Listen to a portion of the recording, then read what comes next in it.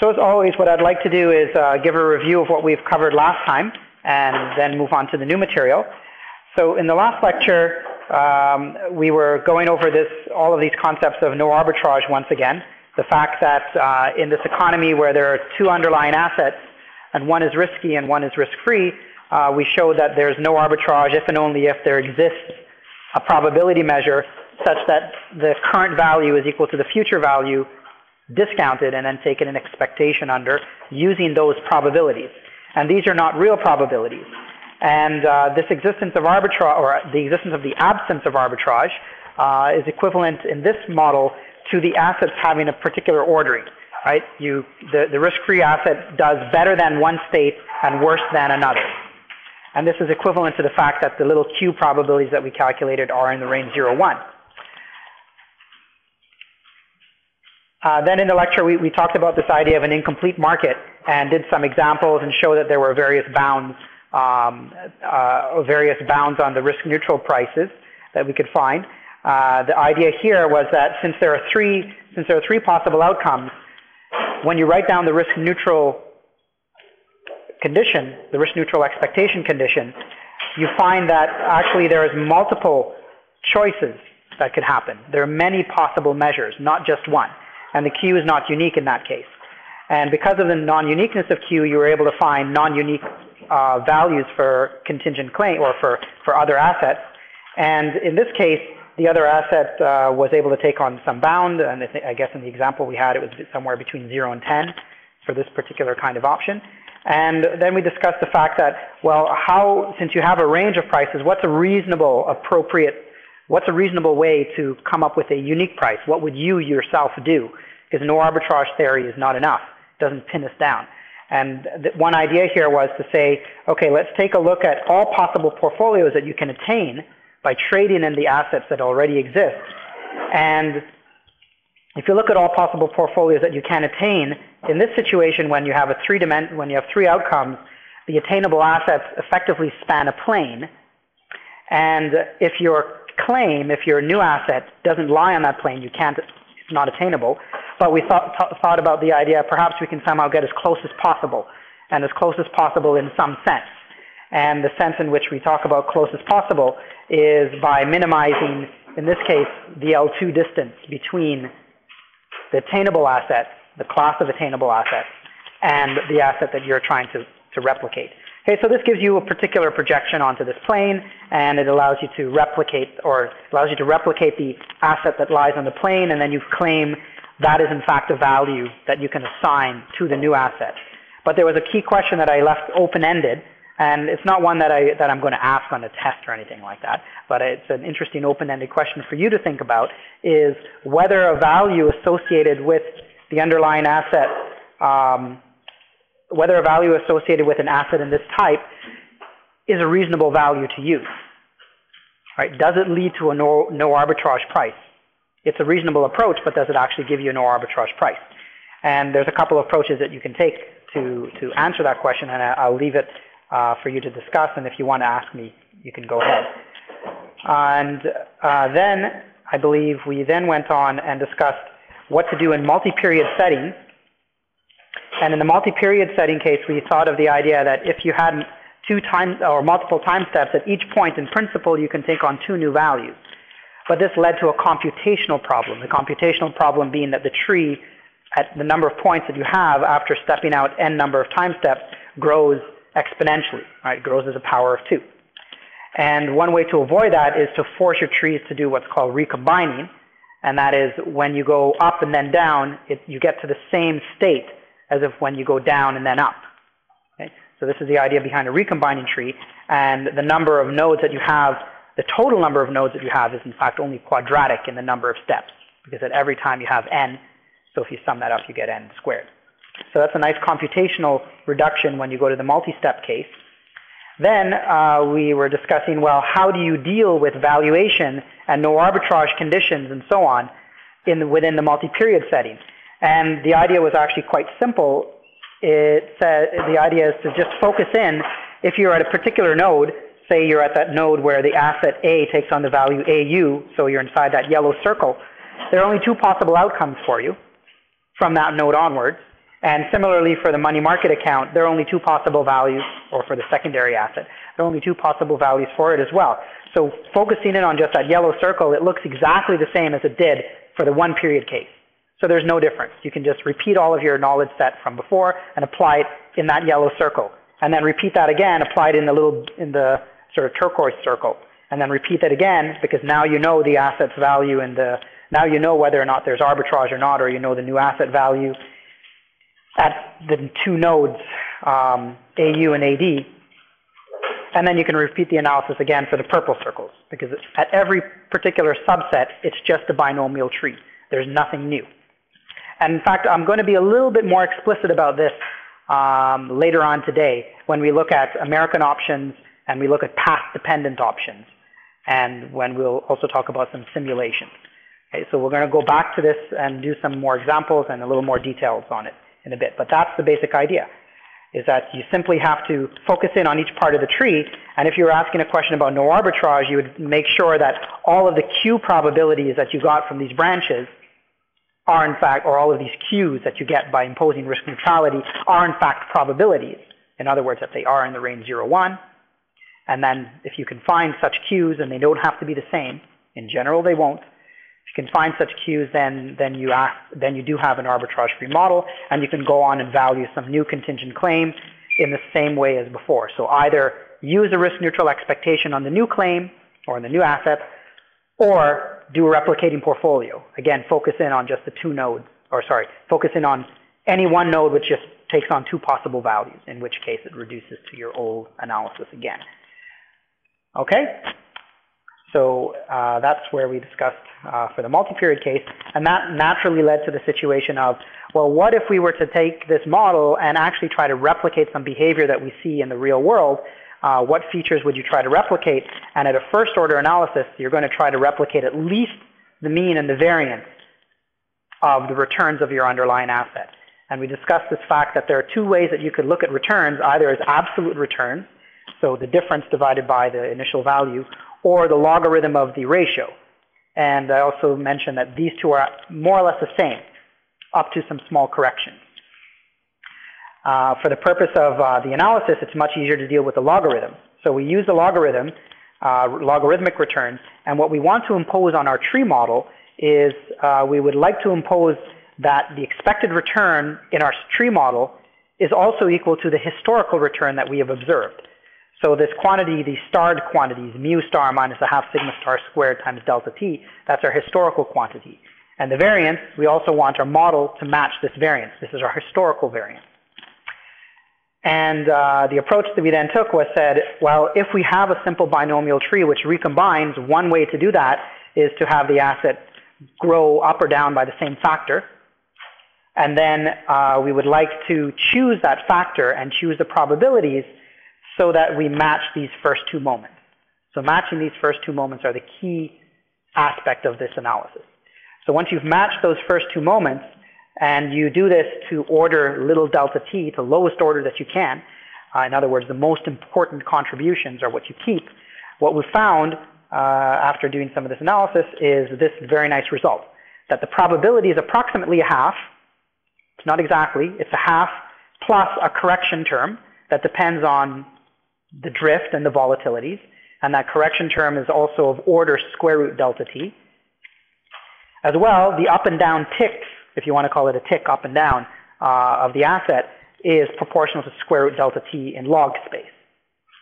Okay? And the coefficient of proportionality of the up and down tick in log space is actually the volatility. So sigma star is your vol.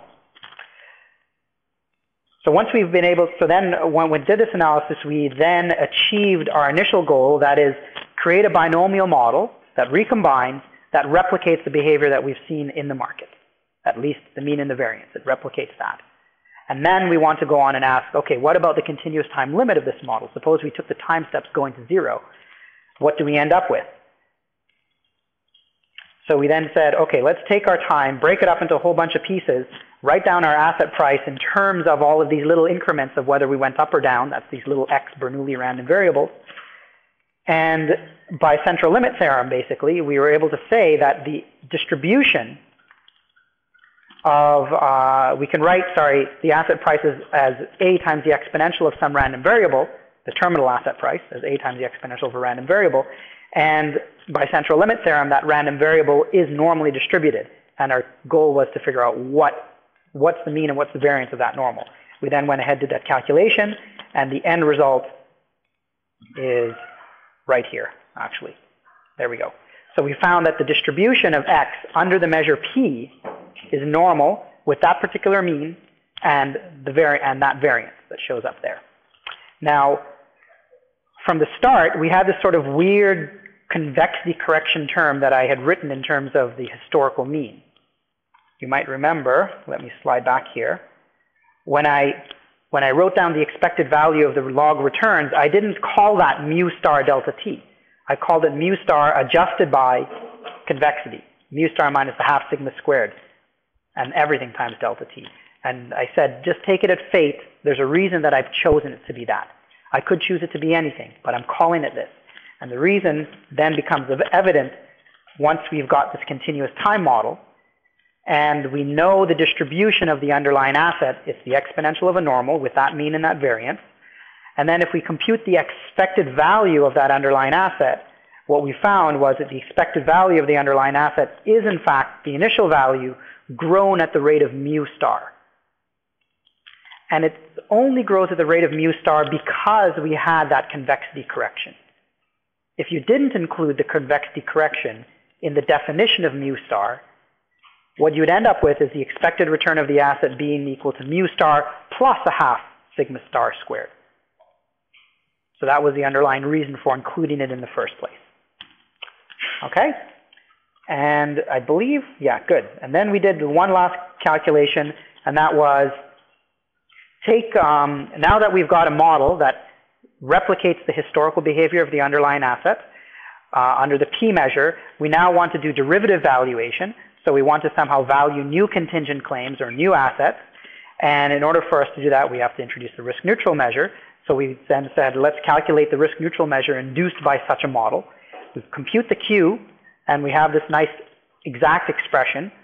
But we can play the same game as before. We're going to take delta t to 0, so let's do some asymptotics on that. You carry out the asymptotic expansion, and what you find is that the Q probability here looks exactly the same form as the P probabilities did when we did this calibration, except instead of mu star, you have R. And that's kind of a nice thing. It sort of corresponds to the intuition that we had about the risk-neutral probabilities. The risk-neutral probabilities tell us that the rate of return of assets in terms of Q probabilities is equal to R. So it's nice and comforting to see that Q, in fact, it doesn't have mu star in it at all. It only has R. It doesn't depend on the P measure in some sense. The probability P only really depends on R. Right? It depends on the sigma stars and so on, but that really defines your state space. So the real degree of freedom in the probabilities P is R, is the rate of, is mu star. It's the rate of growth. And here we see that rate of growth, mu star, getting replaced by the risk-free one. And that's something we'll see happening again, even in the continuous time setting, when we introduce Brownian motions and go through the whole continuous time dynamic hedging. You'll see this happen again, that the risk-neutral measure induces something which changes anything that had to do with real-world drifts, mu stars, into R. They'll all get changed into R somehow, some sort of magical thing that happens. But it happens from a completely different perspective when we do the dynamic hedging approach. Okay, so we ended up finally then saying that under the Q measure, the asset still has a log normal distribution because the form of Q is the same as it was for P. So obviously the asymptotic limits, the limits when we take A and compute the distribution, will be exactly the same as what we found under P, but instead of mu, you have R. So this result is nothing. You don't have to do much work to do this. You can just quote your old result and say the asset A under Q has this distribution, and this is where we've landed. Okay, so that's a sort of synopsis of a number of things that we did last time.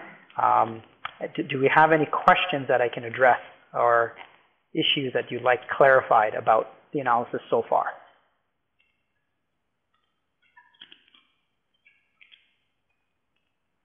Crystal clear? Okay. Okay, so we'll begin with our new lecture today. Oh, actually there was one more thing here. Yeah, that was your quiz. Okay, well, I posted the solution, so you can go ahead and take a look at that. Okay, so what I want to do today is a number of things, actually. I want to derive for you the Black-Scholes pricing equation, which is actually a very simple calculation, and discuss how various option payoffs behave in terms of their prices without using any mathematics, just sort of intuitively looking at them and trying to figure out how they actually behave. And then I would like to discuss American options and optimal exercise boundaries associated with them, and some path-dependent options. Okay? So that will sort of be our little outline for today.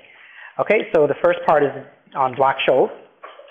And again, I think this is something that perhaps 90% or more of you have already seen, so I'm not going to go slow. I'm just going to go quickly through it.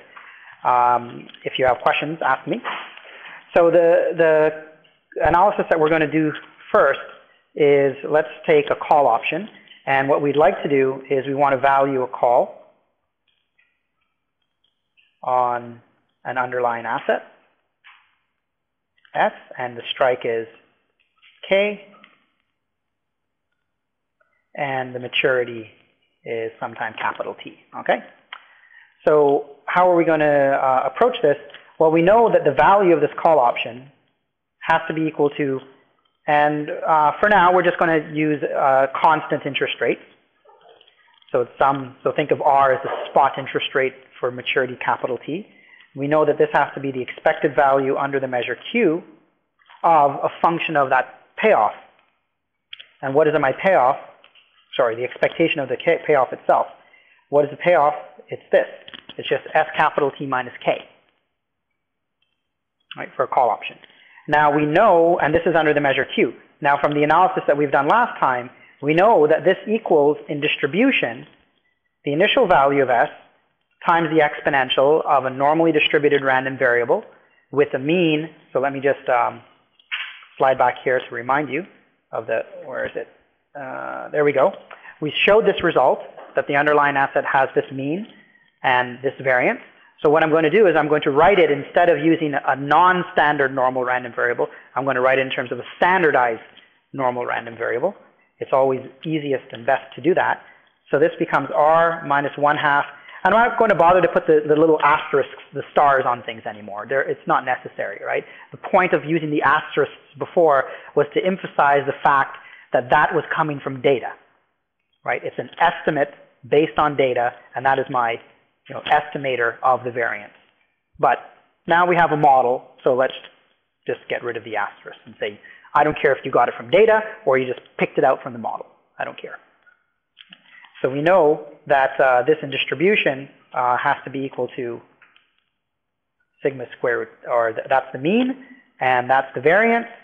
And this variable here that I'm introducing is just some standardized normal under the measure Q. And our whole goal now is really simply to compute that expectation. That's the goal of the calculation. But at this point, I could actually just say, okay, here's the answer, just write it down for you. Because there's no more financial theory that goes into this anymore. We're done with financial theory. It's only basic math, first year calculus. But since the first time we do it, I do it for you explicitly anyway, okay? So let's go ahead and just compute the expected value. Well, the way that I like doing this is to write this expectation in two terms. Okay, remember, what does the little subscript plus means? It means whatever is in the argument, if it's positive, otherwise it's 0. So I can also write that simply as S minus K if S is bigger than K, otherwise it's 0. Remember this little, this one script, by definition, this is an indicator function, right? This is 0, or this is 1, if A is true. So if A occurs, and it's 0 otherwise, okay? That's just that's the notation that I use for it. So this expectation, there are two terms in it.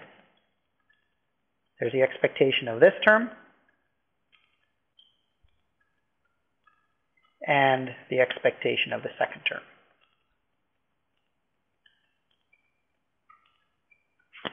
Okay. Now we can go ahead and just use standard calculus, but we can do something even better. This second term here, what's the expected value of an event of the indicator of an event? Well, it's 1 if the event occurs, 0 if it doesn't occur. The expected value of such random variable is simply the probability that that event occurs. So this is in fact just the Q probability, because this is a Q expectation, that S is bigger than K.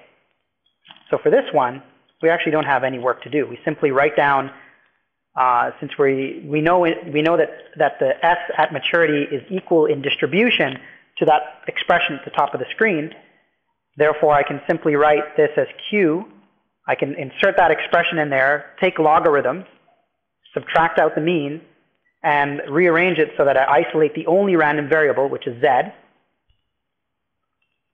Okay, so this is the same thing as Z is greater than negative log S over K plus R minus a half sigma squared T all over sigma square root T. Okay. That's just the same thing. I've just done a few lines of algebra for you and all at once. And then you recognize, well, Z is standard normal, so this is the upper tail probability, which is actually the same thing as the lower tail probability of negative the point. And let me just sketch that for you.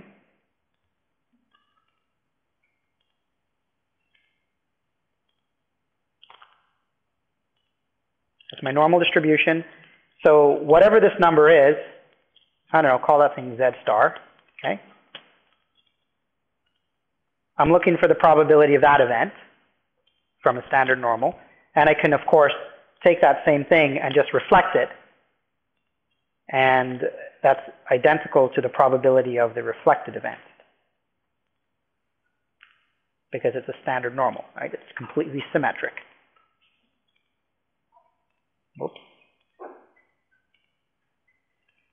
So this is minus Z star. And I've drawn it as if Z star was negative, but that's just the way I've drawn it. So that's the same probability, and therefore you can write that in terms of the standard normal CDF of negative Z star. In other words, of log S over K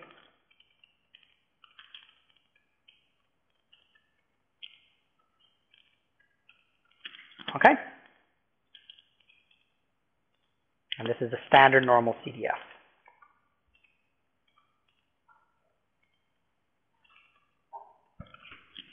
Often in this course, capital Phi will represent standard normal CDF. In fact, it will always represent standard normal CDF. So you've got one term of that expectation. Now you just need the other term, expected value of S times the indicator.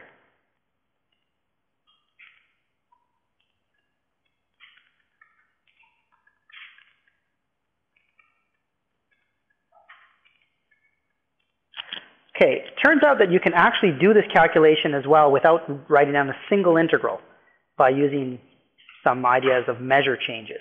But I'm not going to dwell on that today. If you want to see that, come see me during my office hours. I'll explain to you how that works. But we'll just do it instead by direct integral calculations.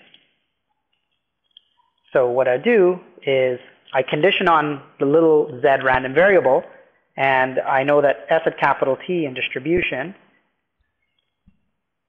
is this, plus sigma square root T times little z, in the event that, well, since I introduced that little variable z star up there, the event that S is bigger than K is the same as the event that little z is bigger than z star. So I can always write it that way, times the density of little z, or times the density of the standard normal, sorry. Okay, any questions there? A straightforward plug-in of the distributional property of S capital T. And of course that truncation in the integral, that's, well, all that indicator does is truncates the integral. And I can pull out a bunch of constants here. That part's constant. And the integral goes from z star to plus infinity, e to the sigma square root t z, and I'll collect both exponential terms together. 1/2 z squared. And the trick in all of these kinds of integrals, I mean, if you want to call it a trick at all, is just to complete the square in the exponential. It's a quadratic function of z. So you can complete the square and you'll end up with a new quadratic function of z without a linear term. And then you can shift it and do the integral. So let's work on just the integral.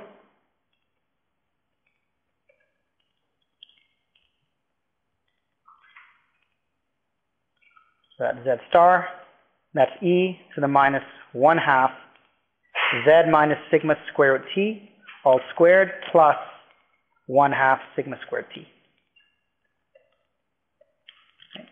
So you can convince yourself that that indeed is what happens when you complete the square, right? If I square the term, I'll get minus 1/2 z squared. That's the term that was there before.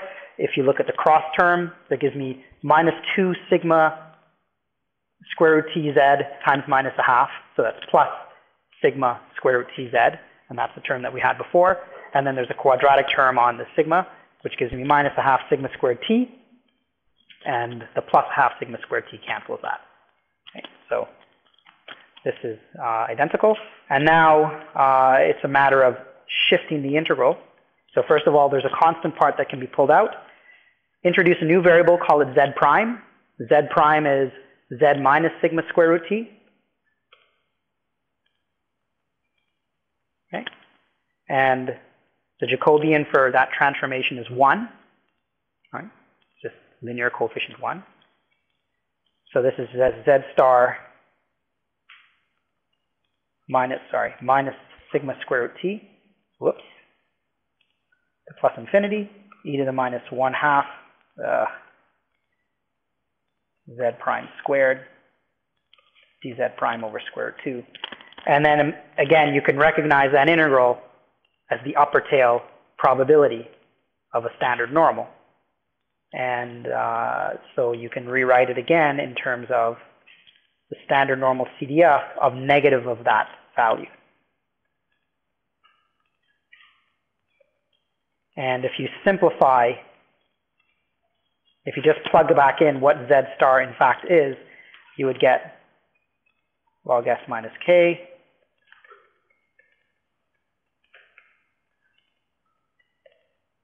you end up with that expression. And then if you put this together with your previous result, you find that the final value is, actually, let's scroll back up again for a second. One thing that you notice is this I function, there's a probability, but then there's this exponential factor out front. And that exponential factor exactly cancels the minus 1/2 sigma square that showed up there on the second line. You see it's S0 e to the r minus 1/2 sigma squared t. So that exponential factor down in front of the probability will cancel the exponential, the convexity correction term there. And so the end result is you just get phi, and I'm going to write this thing, I'm going to introduce a new constant called d plus. It's the usual constants that you see in a Black-Scholes equation, and d minus. And what are they? Well, this is just log of this ratio plus r plus or minus 1/2 sigma squared t all over sigma square root t. Okay. So this is our Black-Scholes price.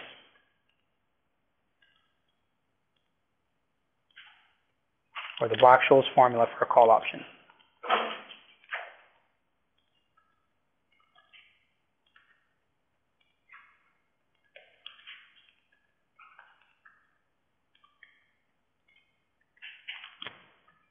Okay? Questions?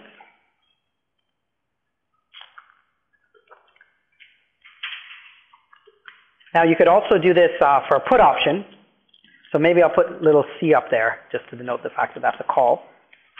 And I'll put a little p here. And if you do the calculation for put, you end up with this expression.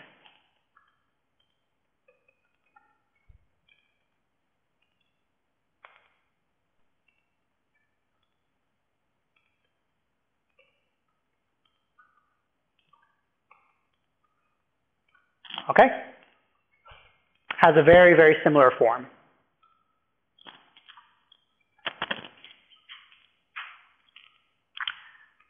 All right, so you've all, I think, have seen this at some point. And what I'd like to do is something that you may not have seen, I'm not sure how much of it you've seen, is looking at the behavior of this particular option as a function of, as certain parameters change. And then trying to understand what happens if you try to build values of other type of contingent claims that are not so obvious. They're not like a standard call or a standard put. They have slightly different behavior or slightly different shapes. How would you figure out how to sketch their prices? And that's what we'll investigate next, unless there's questions about this formula. Okay, so let's address a couple of the questions, or a couple of the behaviors. So first of all, we'll look at call, and then we'll look at put. And what I'm drawing here is the initial asset price, or the asset price at some point in time, and over here we're going to draw the value at some point in time. Now, at maturity, you know that this is simply the call payoff, right? We end up with a straight line call payoff function. So this is V at maturity.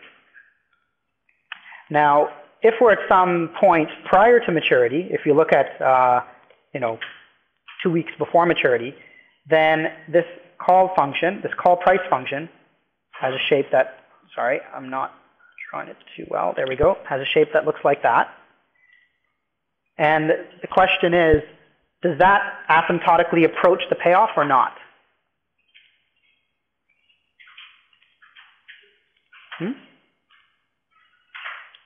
Asymptotically approaches the payoff? Yes, I see some yeses. Okay, the answer is no. It actually approaches a different straight line. It approaches, let me relabel this thing. This is at maturity. And if there's capital T left to maturity, so this is a time to maturity, this red curve will asymptotically approach that straight line. And that straight line is, it's shifted, right? It hits the axis at K discounted. That's K, and over there is K e to the minus RT. And the way that you can see that, the way that you can think about that is from a financial perspective, you can say, well, I know that the call option, if the asset is extremely high in value, the optionality embedded in there has pretty much no value. Right? If I'm very far off to the right, then really all I have as a payoff is S minus K. The fact that this is S minus K and then gets flat if it goes below zero doesn't really affect me because I'm so far deep in the money. Right? If your current asset price is way out here, then all you really see is just a straight line. Right? You don't see this little protection. You don't see this protection part here. All you see is a straight line that continues out very, very far out. Okay?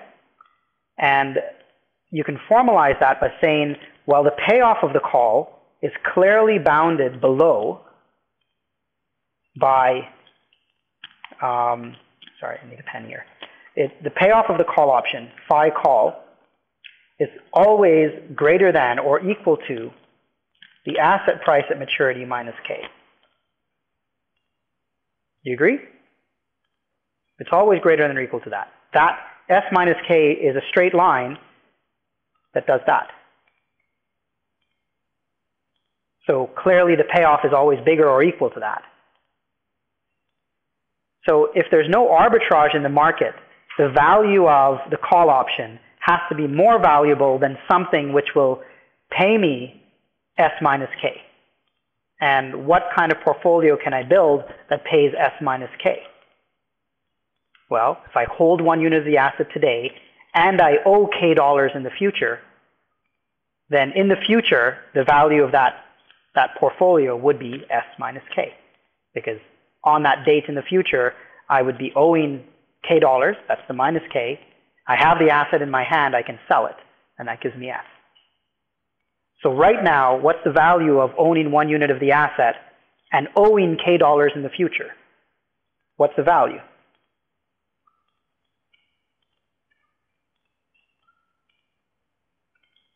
Someone tell me. What's the value? Yeah?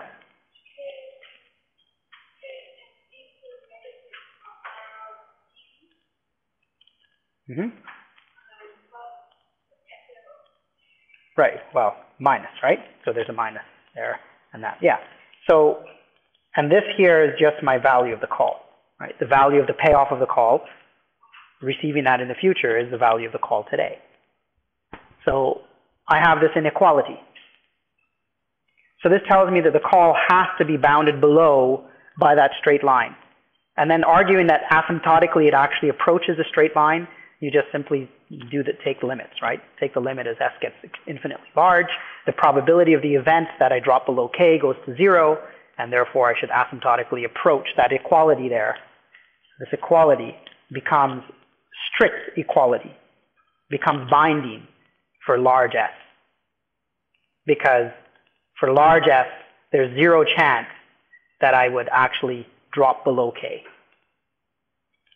You can imagine that, right?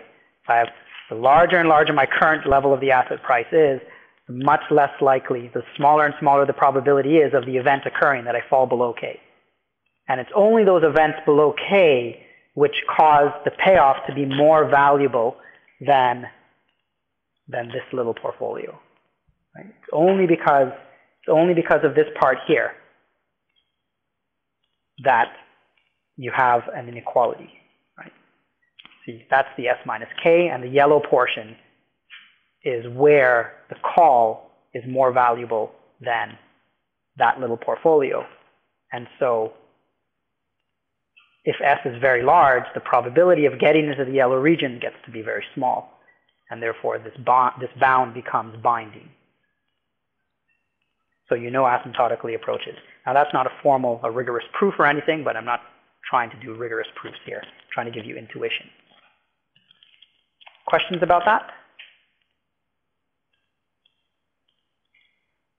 Okay, well you could extend that idea then and then answer the question, what happens to the call price as maturity increases? So let's compare. So we know that the value of the call, it's going to look something like that, and this is approaching that straight line. Suppose I had another call that had twice the maturity date, maturity twice in the future. So this was the 1-year call price, the red line, and I want to draw a purple line that's the 2-year call price. Where would it lie? Should lie off to the left, right? Should lie off to the left. And I'll have something that goes like that. And this would asymptotically approach the straight line where the discount factor is a 2-year discount factor. The red line would be for the 1-year discount factor, right? So this would be e to the minus R2, for example, if we talked about the 2-year, and this would be S minus K e to the minus R times 1. Okay? Because clearly the discounted value of K over 2 years is smaller than the discounted value of K over 1 year, and so the line moves off to the left. Do we agree? Make sense? Okay, so let's see if we can repeat that argument for a put option. And then I'm going to try to use a formalized argument to show you this inequality with Jensen's inequality, basically. Okay, so for a put, we know that the payoff of a put looks like this. And if I ask for the price at some earlier date, how do I figure out, should it be positive here? Should it be 0? If I'm in this region, out here. The put matures in a year from now. Should clearly be positive, right? Because the put never gives me a negative value, and therefore it should always have a positive value. The payoff is always positive under some events. Therefore, I should be paying for that. That's basically the idea. Now, the further I move off to the right, the lower that value is, because the less likely it is that I end up in the money. Okay, so we know that here it's got to be increasing in this direction, or decreasing for large as S increases, increasing as I move towards 0. Now the question is, there's a couple of options that we could have here. One is, it could look like that. Another is, it could look like that. Another is, it could look like that. And of course, it could also do that. In principle, those are features. Now, what makes financial sense? Or I should pose it the other way. Which of these don't make financial sense and why? Okay, so what about this? Does that one make financial sense? Why not?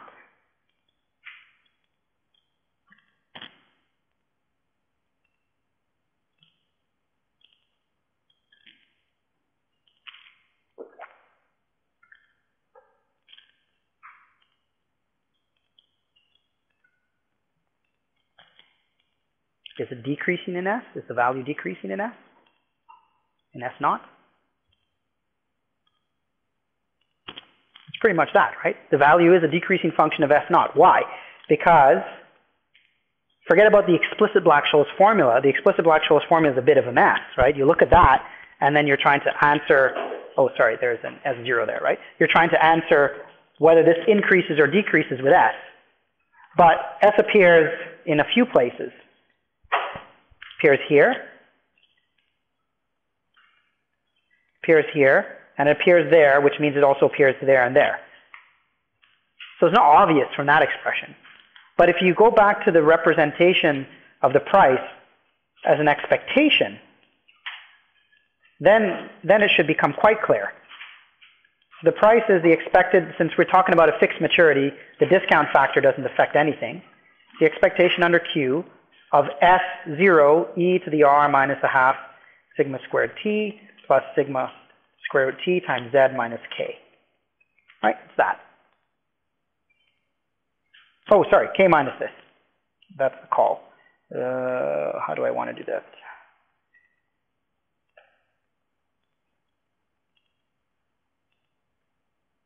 Okay, there we go. Okay, so as S increases, S0, that's my current spot price, as that increases, clearly this function decreases. And you're taking an expectation, but that doesn't change anything. The expectation is a linear operator. So, as I increase S, my payoff decreases, therefore the value will decrease. So it's a decreasing function. Very simply. So you can't have this funny kink. You can't decrease and then increase. Now, it could in principle become, it could have like sort of sharp edges to it and so on in principle, but you can prove that that's not the case either. You can use convexity arguments, right? This payoff is a convex function, and you can use convexity to argue through Jensen's inequality that you get convexity as well. But we won't go there. You can just intuitively think that, yeah, the payoff is this blue shape, and the expectation is what you're computing, so you're kind of smoothing that blue shape out. So you should get something that's kind of smooth, and now we know it should be decreasing. So now the question is, should it be decreasing but starting above, at, or below the blue curve when you get to zero asset price? In other words, am I above, below, or at that point? Okay, let's get votes. So for option number 1, 2, and 3, how many ones do we get? 1, 2, 3, 4, 5, 6, 7, 8. Okay, we got about 8 or so, 8 or 10. Something like that. Okay, what about option number 2? Any takers? No 2s? What about number 3? It's like about 4 or 5. Okay, come on, somebody from the non-participating group. What do you think the behavior should be? 1, 2, or 3? Okay, so somebody from the groups that thinks it should be number 1. Why? Why do you think that? Anybody from who thinks it's number 1? What's the intuition?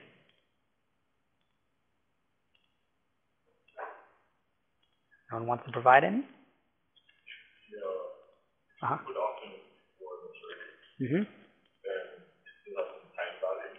Okay. Okay, so if you're before maturity, then there should be some time value in the option. The fact that the optionality still exists in some sense, right? Okay, it's a potential argument. Now, well, since we got nobody saying number 2, I'll skip that. What about number 3? Someone from the group who thinks that 3 is correct. What's the intuition?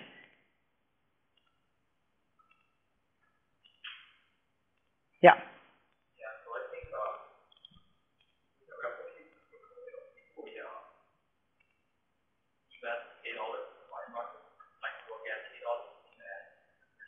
Mm-hmm. And then short the cost, right? Because the payoff is K minus the asset. Okay. Well, that's assuming that the asset stays at 0 forever. Okay. Assuming it stays at 0 forever. Right. So that means we always exercise the option. Okay. Okay. And then, and then we can replicate the portfolio. Right. Okay. Kind of in the right direction, sort of, but not quite. So the correct answer is 3. Okay, 1, you'll see why time value is not sufficient to make it stay above. Okay, but the reason why 3 is correct, it's a very simple argument. Look at this. Let's delete those 2. Is that line a bound for my put option? Is it an upper bound? It's clearly an upper bound, right? So again, 5 for the put is less than or equal to K, no matter what the asset price is at maturity. Current value of K. If I owe K, if I have something that gives me K dollars in the future, what is it that I have in my hand now? I have a bond, right? How much does that bond cost? K e to the minus RT. Agree? If I get the put payoff in the future, what do I have in my hand? The value of the put. The value of the put has to be less than or equal to the discounted value of K. Well, the discounted value of K is going to be somewhere like that. Okay? And in fact, the way that I've drawn it there is exactly this here. Okay? So the put price has to lie below that straight line. So at 0, it cannot go above it for sure. So the time value that's in the put is there, but it's only there if the underlying asset price is large enough. If it's too small, then it's actually more valuable to immediately exercise the put. We'll talk more about that in a second. What was being said before, you could also think about it from the perspective that if the asset is $0 right now, it will remain 0 because that's how our model is designed, right? As 0 equals 0, then all future asset price is 0. And if it's 0 now and I hold it to maturity, then the underlying asset price is 0 and the put would pay me K dollars. So in fact, if the asset is 0, I get K at maturity and the current value of that is K discounted. So I know as well that this point has to be exactly there. It's not just an upper bound. It in fact is exactly there. So this is kind of what you're trying to get at, this replicating idea, but it's not really replicating, it's something more simple. It's just if the asset's 0, it's always 0. At maturity, the put will pay you K. What's the value of getting K in the future? The value of a bond now. That's it. Okay? So these are our 2 bounds. That's K e to the minus RT. Okay? So if I have a put that has a longer maturity date, then you're going to get decreased even more over here, and you're going to get increased value over here. So this will still asymptotically go down to 0. Maybe I should draw that in a different color.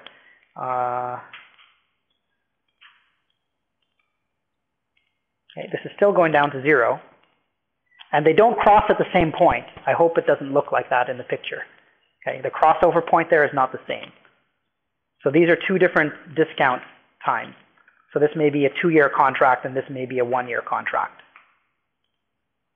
So for a put, you have an odd behavior that you get increases of prices in this direction and decreases in prices in that direction as maturity increases. For small enough asset values, it decreases. For larger asset values, it increases. And then there's some sort of bound in there in between. Eventually time value of money is going to wipe everything and make them zero. You can imagine if this exists out to infinite maturity dates, it's going to eventually come down to zero, because that purple line will shift all the way down. So here, I should have drawn that in here. As t increases for a call, it just always goes up.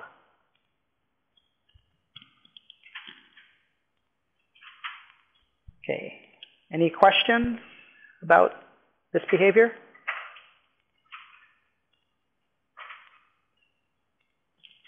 Okay, let's do a couple more before we go for our first break. Let's think about interest rates.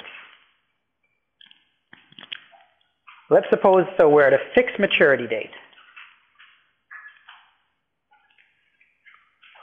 Maturity is out to some fixed time, 1 year out. We're looking at a call option. With one interest rate level, we have that. Let's say that's the 5% interest rate level. Now let's suppose we increase the interest rates. What's going to happen with the call price?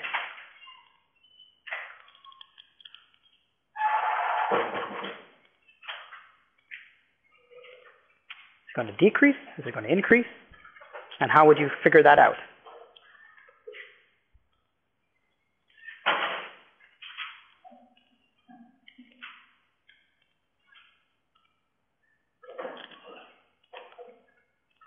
I'm writing stuff down to give you hints.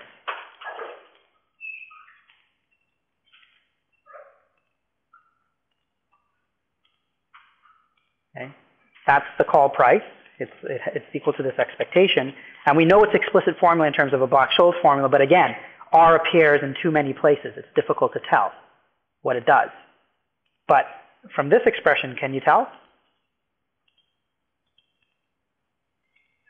Look, if you take this and you multiply it through, it's going to multiply through this term and it will multiply through that term. Agree? When it multiplies through the first term, look, there's a positive R there. There's a positive R times t there. So this will cancel that. You agree? So the only place that R actually shows up after pulling it through is in that second term. Is in the k term.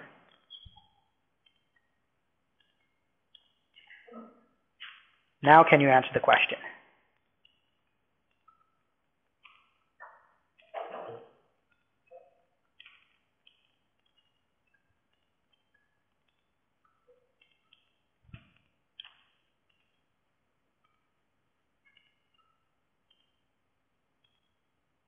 Oh, yeah, that's correct. Yeah. So what happens as I increase R? As I increase R, I reduce this K discounted, and that's something that's being subtracted from my asset price. So I'm subtracting a smaller number. That means the whole thing is getting bigger. So the asset price should increase, right? Or the option price should increase. So if R goes up, the underlying asset price should go up. Okay?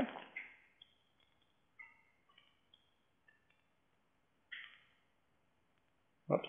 But I'm still asymptotically, I have to approach the, well, not the same line, but the same form. So this is S minus K e to the minus RT. That's my asymptotics there. And here it's also, but I just have two different R's, right? One is R, let's call that R2. Let's call that one R1. And R2 is bigger than R1.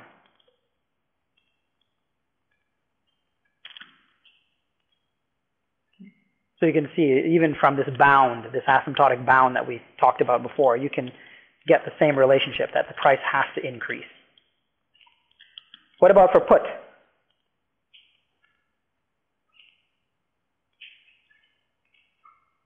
Can you answer the question without me going through the detail now? For put.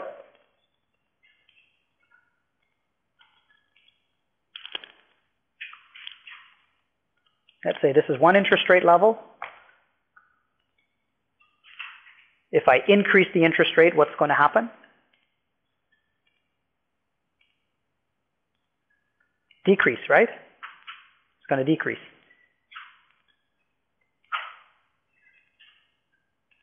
And in fact, it should lie below at every level. If you think about the same formula there, except the K term and the S term are interchanged, right? You're getting a smaller number and you're subtracting the same thing from it in every event. So you're going to get something that is smaller in every event.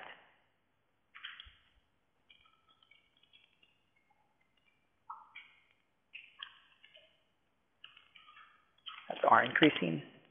And here, R increasing.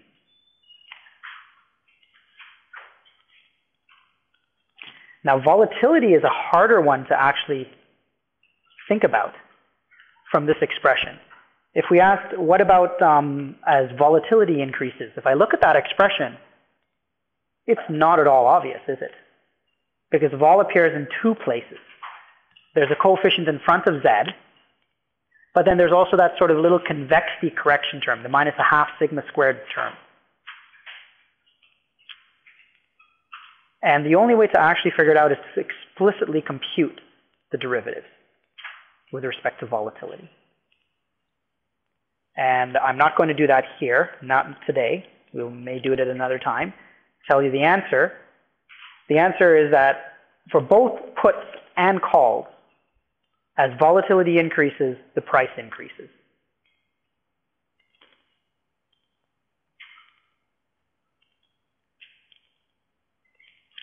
One way to think of that is when there's more variability in the outcomes, the option has more value.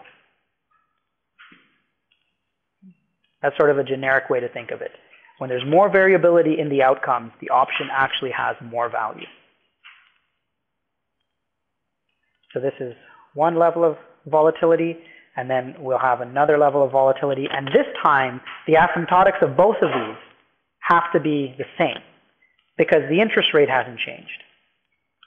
Okay? The interest rate hasn't changed, so they both asymptotically approach the same line. And this is sigma increasing. And for the put,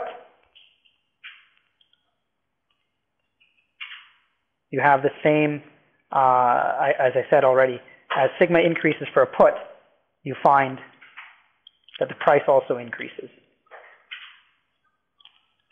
But what about with zero asset price? Initial asset price. It's got to be the same, right? When S equals 0, the price doesn't depend on vol. No matter how volatile it is, the initial price is 0. Whoops, sorry. So this will have to lie strictly above, in fact. It's got to touch there, and we've got to get an increase in price. That's for sigma increasing. Okay, so I think we've done all of the parameters that I'd like to talk about right now. Sorry?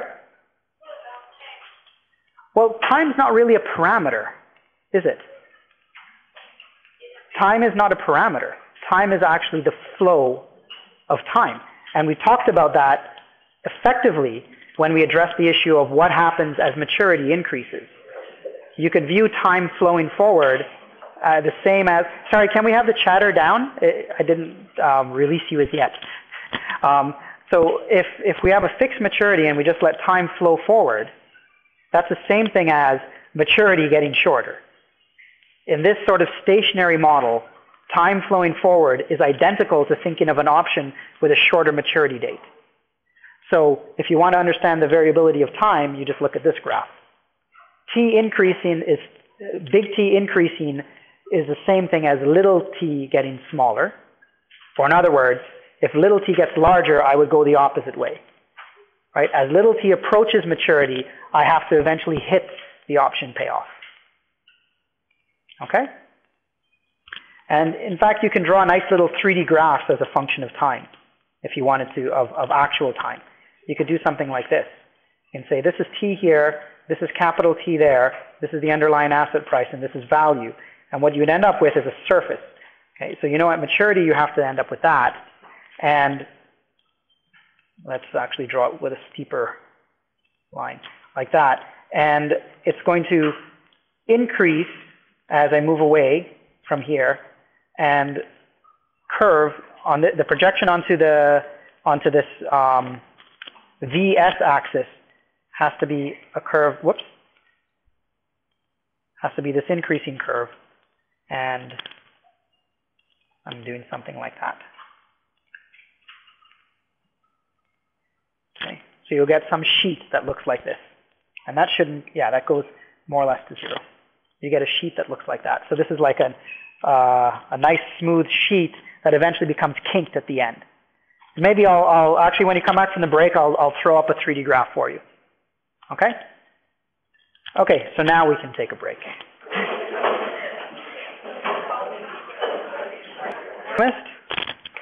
I'll show you some 3D plots of the option prices as a function of time and asset price. So in this graph here on the left, this is a call option. And it's the call option price in this axis here. Down here, this is the assets price, the underlying asset price. On the vertical axis is the price of the option. And time is flowing forward here. And 1 is the maturity date of that option. So, excuse me, prior to 1, you can see the price is positive and it's pretty smooth. And as you approach maturity, if you look at the contours here, right, you can see that the contours, if you look at the constant color, this moves in closer and closer and closer to here. So this is where the zero, or sorry, not the zero, but the contour constant price moves in. And it approaches and eventually becomes 0 in this case. And here we can see that the smoothness that you have in this payoff becomes a kink. And the way that I coded this up in such a quick way, you don't really get that maturity date point showing up because there's a little bit of a singularity there. So I need to correct that by, uh-oh.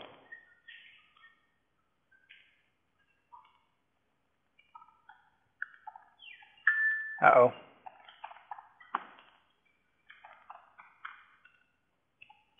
Okay, there we go. That's my put. I've now corrected that little singularity. So you can see it's not going up to exactly 1. It's going up to some point that's a little bit less than 1. But it's smoothing out and becomes eventually that kinked behavior. While for the put, which is on this side, you can see the put's always bounded above by discounted value of 50. And if I rotate this, let me see if I can. For some reason, the machine is being a little bit slow. And it's not responding very well to there. Okay, but from this perspective, you can see what I wanted to show you. Look, this is close to maturity, right? And the payoff, you're getting the payoff almost exactly. There's not quite a kink here yet, but it will get kinked if we went closer and closer to maturity. What I wanted to show you was this value at a 0 asset price, which is along this dotted line here. And at 0 asset price, you can see the put price decreases as we move away from maturity. As you approach maturity, it goes toward it. So that's exactly the behavior that we were discussing here in the second graph, right, in this one here. You can see that as we went away from maturity, the put initial price goes down, and that's what we're seeing there. But as we go away from maturity here, the price in this region goes up. So this is, I think you can take this home as a good snapshot of how it behaves. And that's where your time value is coming in. But the time value is also being affected by discounting. And this is why you get these things compensating with one another. All right. So what I wanted to do, that took a bit longer than I was expecting, but I don't want to skip over what I wanted to do next. So I will cover it in any case, and I may have to push one of the topics to next class that I imagine to do today. So what I wanted to do now is look at other payoffs that are a little bit non-standard and see if we can try to guesstimate or get an idea of how those non-standard payoffs should behave. And I'll pull up for you as well an Excel spreadsheet that will allow you to view how they do actually behave. So let's see. Let's take a payoff that we'll start off with something relatively simple. Okay, this is slope +1 and a slope of -1, and that's a strike of K.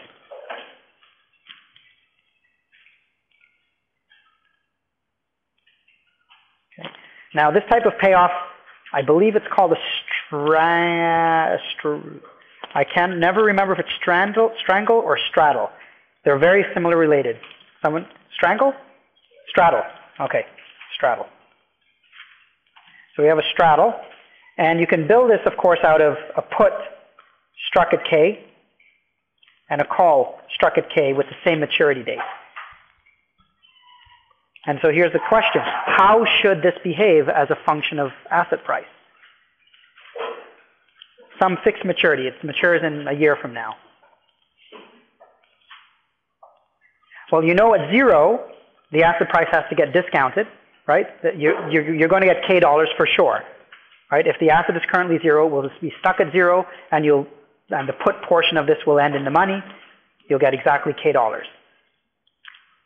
Asymptotically out here, you know that the put portion, which is bounded, if I'm asymptotically large, the put portion of the payoff has a probability 0 of occurring.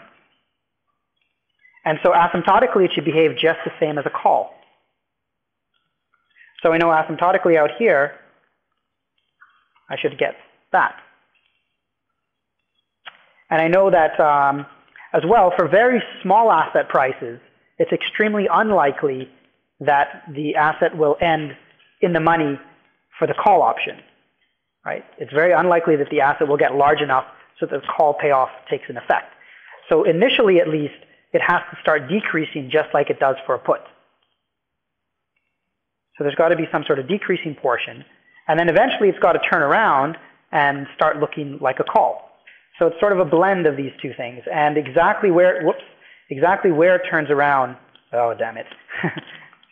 Exactly where it turns around is not going to be too obvious. You can't really pick it out. You'd have to actually do a numerical calculation.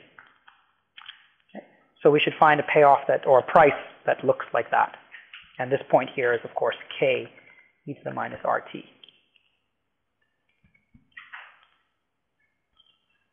Okay, what about,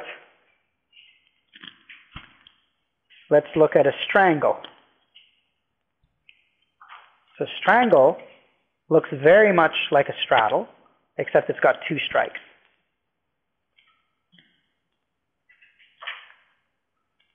And how should those behave? What should the price function look like for this? Yeah?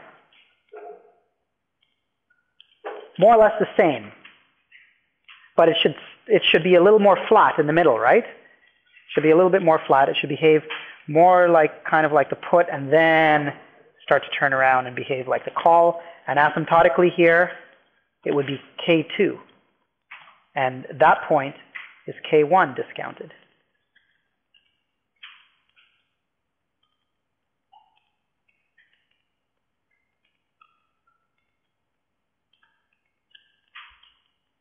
Okay, let's try one more. What about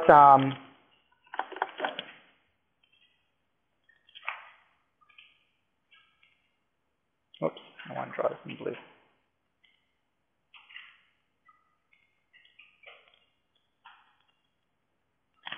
This guy, this is called a beer spread.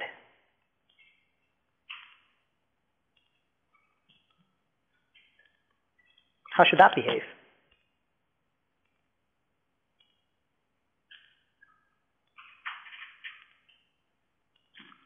Well, if I'm very far away over here, I know that the value should go down to 0, right? Asymptotically. And since this is also bounded above by whatever level that is, let's call that level L, okay? then I know that if the asset price is 0, this also has to be the discounted version of L initially. And it's got to decrease. The question is, does it decrease? Does it do that, this kind of behavior? Does it do that kind of behavior? What should happen? If you think about the expectation operators more or less smoothing the payoff, that's what you should expect. You more or less get a smoothing of this payoff function. So it actually changes curvature. It's not always convex. It's convex and it's concave. One region is convex, the other region is concave. So you end up with these kinds of behaviors.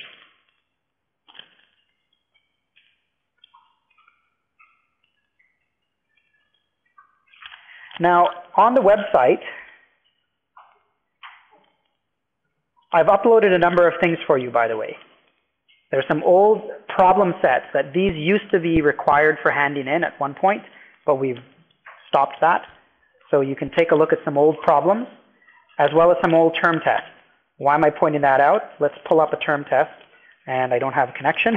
It lost. Hopefully it will reconnect in a second. Yeah, this wire is not very, it doesn't have a click.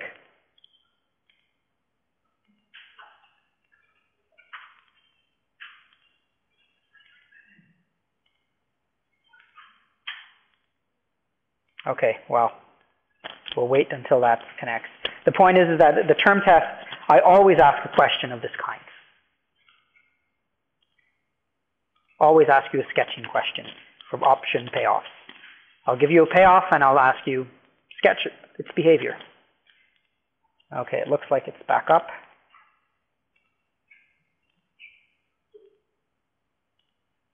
There we go. This is your term test. There's some true false as before. So here's a question that's asking about sketch the option price as a function of the current spot level for maturities 0, 1 month, and 1 year. The exact times are irrelevant. Okay, obviously you're not going to know what is the exact 1 month. The point is I just simply want you to plot or sketch for 3 different maturities. Maturity, the actual maturity date, it's 1 year out to maturity, and it's 1 year out to maturity. Okay, so that you tell me, you can show me the behavior if it increases or decreases. And in this case, it's asking you for something called a digital call, and it tells you what that is. It pays 1 if S is bigger than K and 0 otherwise. And you're to draw these on the same graph. Okay, so let's address that question.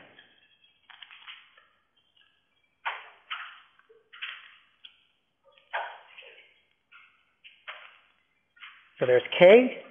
So at maturity, it says it's 1 if you're bigger than K or 0 otherwise. So the payoff has to look like that. If you're, say, 1 month from maturity, it's going to be relatively close to the payoff but smooth it out, right? And if you're 1 year from maturity, it should be even more smooth. And the question is, well, okay, it's more smooth. Does it asymptotically approach 1? This is 1, right? According to the thing. It's at 1 or 0. Does it asymptotically approach 1? No? What should it asymptotically approach? Discounted value of 1. Right? It's bounded above by 1, so a bond bounds it, so therefore it cannot be larger than the discounted version of $1. So you've got to draw in another dotted line there, and just say something like e to the minus r times 1. 1 year contract.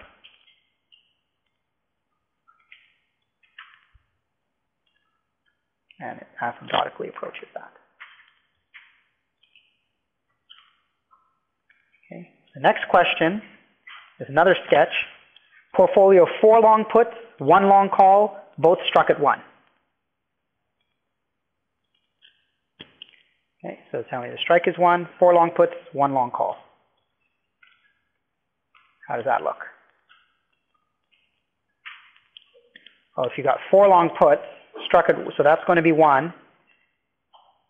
What's this point? We have 4 puts. So that should be 4, right? If it was 1 put, it would be 1. And 1 long call, so the slope is 1/4 that slope. and then pretty much you just have to sketch it out. So close to maturity, again, you'll be close to that. And this is asymptotically going to approach S minus K e to the negative. So 1 month is 1/12 times R. And then this is more or less the same thing as the straddle.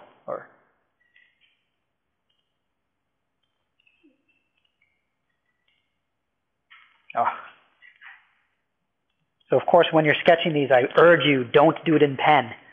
Do it in pencil, and then once you're confident that you like the shape of it, then you could highlight it over with a pen and indicate which is which.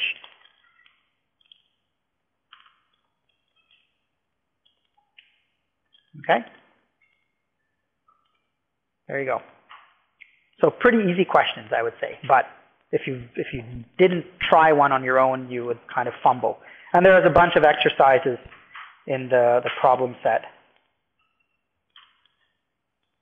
So here's a bunch of them that you can try. As well, to help you out, if you want to gain more intuition about the behavior, there is a file, which I don't see here. Okay, I will upload it. I think I might have deleted it by mistake.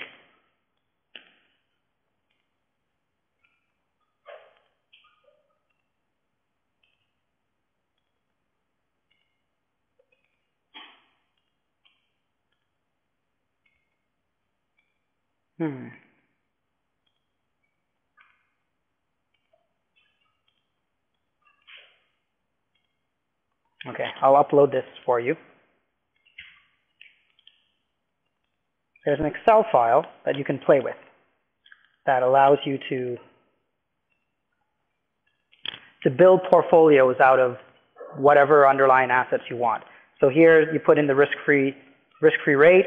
We didn't talk about dividends, and I'm not even going to bother. And those of you who've seen it before, you know all you do, you just modify by a little bit of a discount factor, right? It's not a huge issue.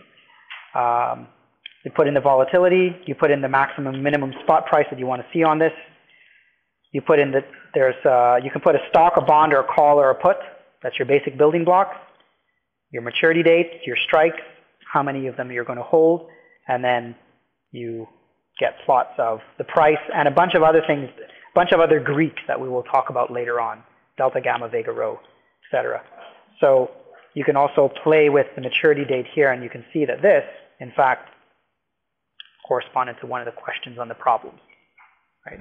When maturity is 0, you get that payoff, which was one of the questions on the problems. And you can see what happens as you increase maturity, smoothing things out exactly in the way that I told you. You basically take your payoff and kind of smoothen it out. But you have to think about whether it stays above or below certain lines, right? And that's where you use these bounding arguments. And if you increase volatility, you can see what happens with the shape. You can keep the scale all the same. So increasing volatility in this case, you can see, does not always increase the value of an option, right? Unlike what you normally think. For basic puts and calls, it does. But here's a clear example where I'm increasing vol, and you can see the value increasing in one region but decreasing in another. Okay? And similarly, if let's just pick a moderate vol here. If we change interest rates as well, it's not obvious what happens. You get increasing in one. I can't. Here we go. In this case, actually, it's always decreasing because this is a bounded payoff. So you're okay for interest rate behavior. So I urge you to play with this and get comfortable with, put in different types of portfolios that you would like to play with and get a sense of how they behave with the parameters. You can only build that intuition by playing with a sheet like this, okay? I'll post it up on the site. All right, I think that's about all I would like to say about these behaviors. Any questions? Nope. All right, so now I want to go back to a little bit of theory, and then we'll do some example again. So the theory that I want to talk about is going back to this key result that we found in our last lecture. about the branching probabilities in this CRR model. Okay, so we found that if you calibrate to historical data, you have these probabilities that are approximately a half, plus some correction terms, and under P and under Q, you have two different probabilities showing up. Okay? Now, what I want to do is I want to really convince you that when you generate sample paths, so sample paths means start the asset at a particular value, flip a coin that has this probability of going up, and then decide whether it went up or not. But at the same time, use sort of the same fundamental coin, the same uniform random variable, to generate whether you went up or down with the P probabilities and the Q probability. And if you generate a sample path in this way, what you're going to see is there's some sort of strong relationship between the P paths and the Q paths. And one of the relationships that we know has to come out is that the variance of those paths have to be the same. That's one key result that we showed. Variance did not change. Under P and under Q, you had the same variance. But the drifts do change. Okay. And I want to show you how that happens in this kind of continuous time setting. So let's go here, and I think this is my file that I'd like to open. So let's generate, let me actually step through this code with you so that you get a sense of what it is that I'm actually doing. So we've got a few parameters set up here for our model. Okay, we're going to do 10 years out. We're going to take 100 steps. These are the sizes of my steps. This is the drift that we're going to put in for the P measure. This is the volatility. That's our risk, whoops. That's our risk-free rate. And then I'm calling this function called sim_CRR, so let's go into there. What this does is, first of all, it calculates the P and the Q exactly as in the notes, okay? And then what I'm going to do is I'm going to generate a uniform random number between 0 and 1. Now, if that uniform random number, suppose we wanted to generate an outcome from the P measure, how would I generate that outcome? I generate a uniform random number, and then I simply check to see whether that uniform is smaller than P, smaller than my uptick probability. If it is, then that event is an event that I would say happened. That event happened, I should go up.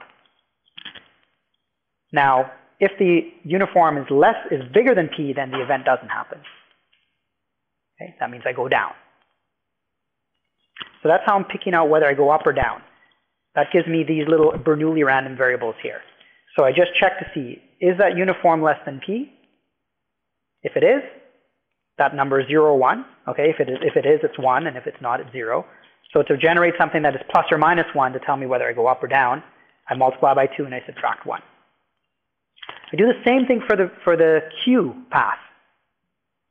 So it's using the same uniform number, and this is because I want the same underlying probability space.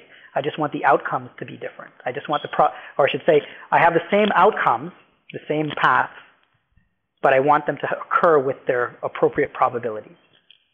P probability and Q probability. And then once I've got that, all I do is I, sum up all of those paths, all of those x's for P, and they're multiplied by sigma squared delta T. So that's just this relationship, or where is it? Previous slide. There. That's just using this. A capital T is my initial value times the exponential of sigma squared delta T times the sum of the little x's. Right? So that's what this little piece of code is doing for you. Okay, that's just doing that.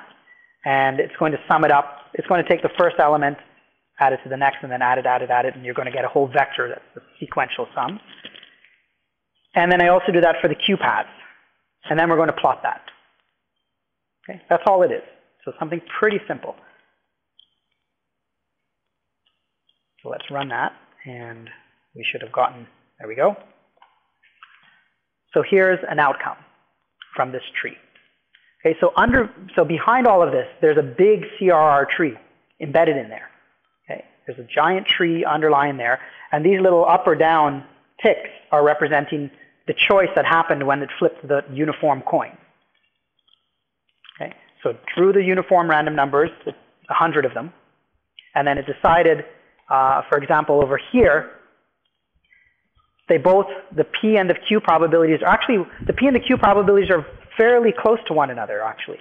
Let's actually see, where are they, P and Q.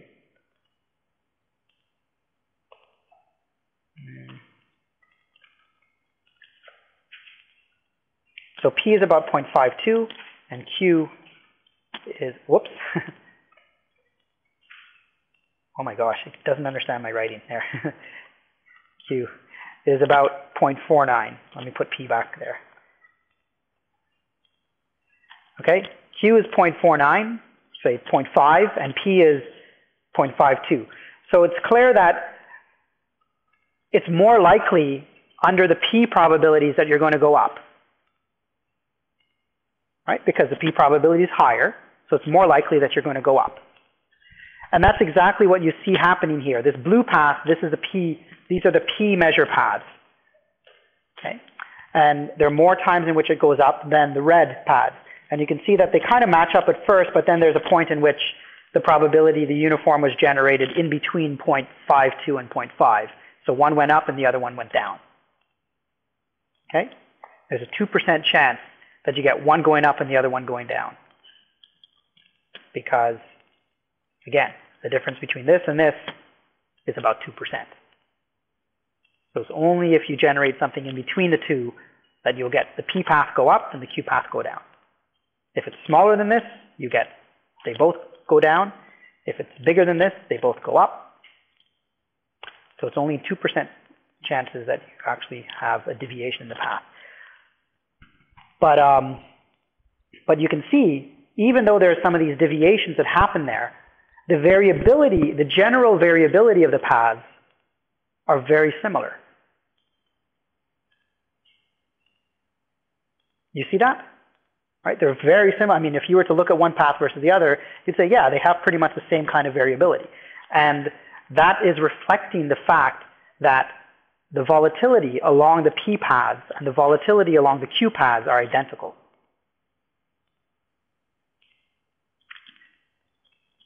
Now, if we increase the number of points that we would like to generate here, so let's do 1,000.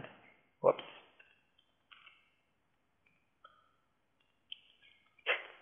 Give me the keyboard. 0. There we go.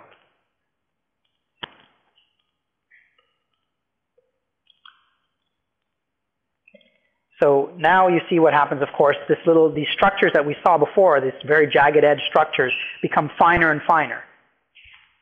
And this limiting procedure, in fact, is what's going to generate a Brownian motion at the end of the day. Right? We haven't really introduced Brownian motion yet, but that will be what our underlying process behaves like. The important point that I want you to see is that, of course, the general drift of the Q path is lower than the P path. The P path drift is mu. The Q path drift is R. So this is not just a fictitious thing. It's not just some sort of mathematical calculation that we did. But actually, if you generate paths using those probabilities, you really do get the drifts that the theory is telling you about. Now, the other thing we can do is we could run this over. So I can generate, say, 1,000 of these scenarios. And then look at the endpoints of those scenarios. Take its logarithm. And then compute the standard deviation and the mean of that, or look at that distribution and ask about the mean and standard deviation. And what should I find?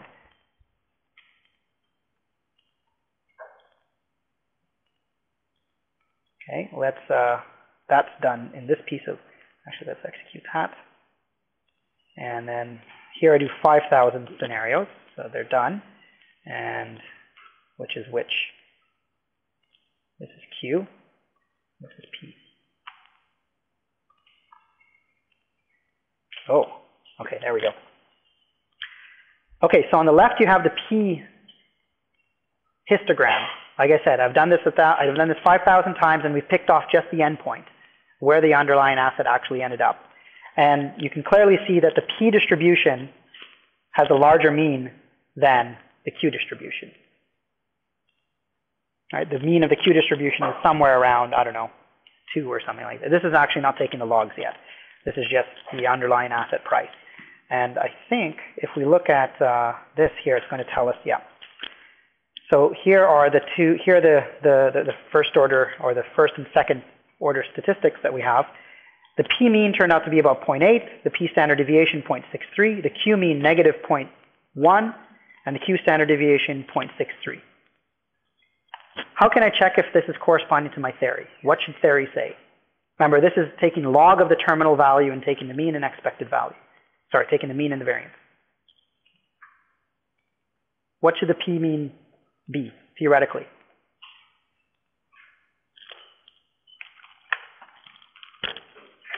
What's the distribution under this, what's the distribution of the underlying asset according to theory when we take the infinite limit? Log normal. Not mu star. Remember, convexity correction.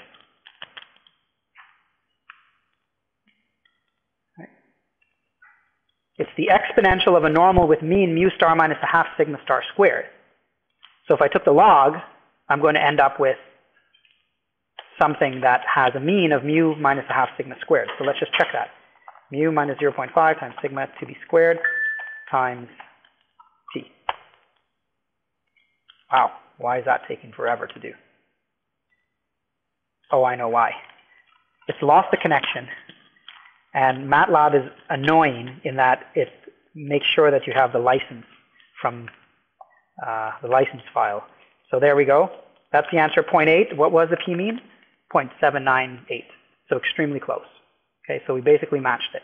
And what about the Q mean? What should that be? Remember, again, this is the Q mean of the logarithm of the underlying asset. So it should be R minus a half sigma squared, right? Minus 0.1. And again, that's pretty darn close. Simulation error. If I did this 10 million times, I would get exactly minus 0.1. What about the standard deviation? Well, we know that it should be sigma squared times t, 0.4. Or, sorry, square root of that, because I think I have standard deviation reported. So 0.6325, what did we get? 0.63. 0.63. Okay? So it actually does work out. That's really just the point, is just to show you that, yeah, this all does work out nicely.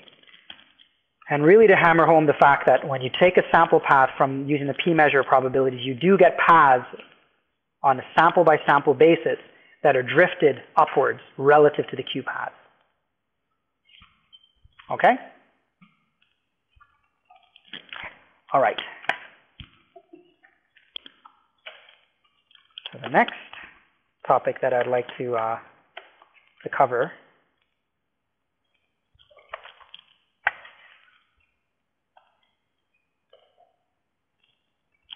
here.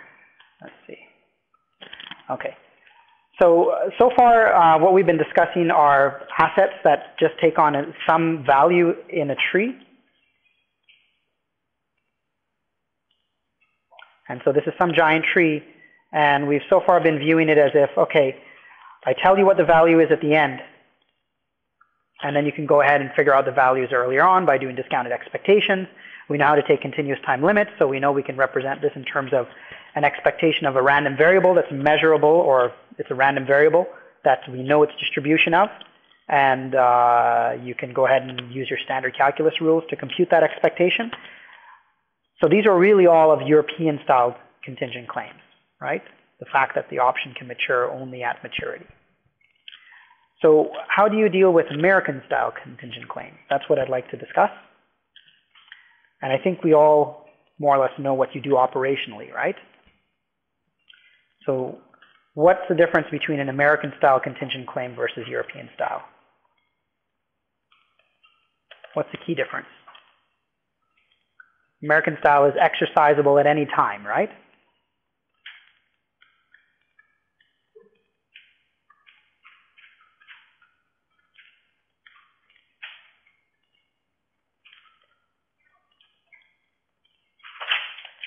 Okay, and there in fact may be various clauses in American-style contingent claims. You may have regions in which you're allowed to exercise and other regions in which you're not. So one example, classic example, is an employee stock option. So if you are, you're an employee or you're some sort of manager in a firm, often they will issue you a warrant for equity in the firm, and you cannot exercise that warrant. The warrant is basically the same as a call option. You cannot exercise that within the next 2 years. But after that, you can. So there may be blackout periods. So the standard American option is you can exercise at any time. But in principle,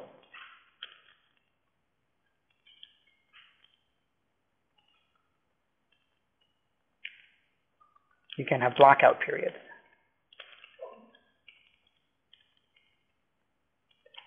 Okay?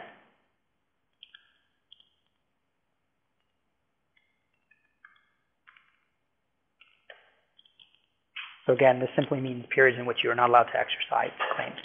So let's just go through the procedure very quickly, because again, I think you've all seen this before at some point or another.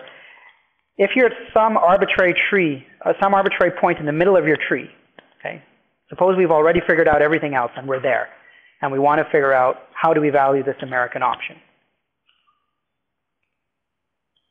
So we already know the value in those two states of the world, and what we want is we want to know this value at that point. Well, it's a very simple thing. If you're sitting here at this point here, then there are really two things in front of you, two options in front of you. Either you hold the option, and if you hold the option, you then have the potential of receiving either CU or CD in one time step from now, or you exercise the option.